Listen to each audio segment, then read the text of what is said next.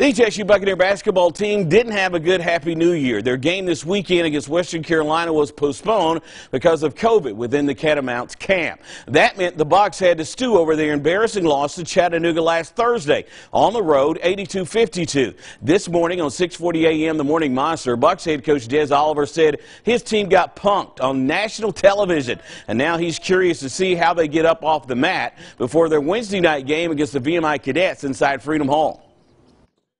We didn't fight that whole game, and we started to, give up. And that's not the team that we want to be in the SoCon. And, that's one of the biggest things that Coach said to us during film the next day is if we want to win games in this league, we're going to have to fight. After a loss like that, you don't want the team to linger on one of those games, man, and then go into another game that we should win and maybe lose. You never know what will happen, but I think those extra off days really helped us get back to who we are. Chat, they do what they do, and they're huge.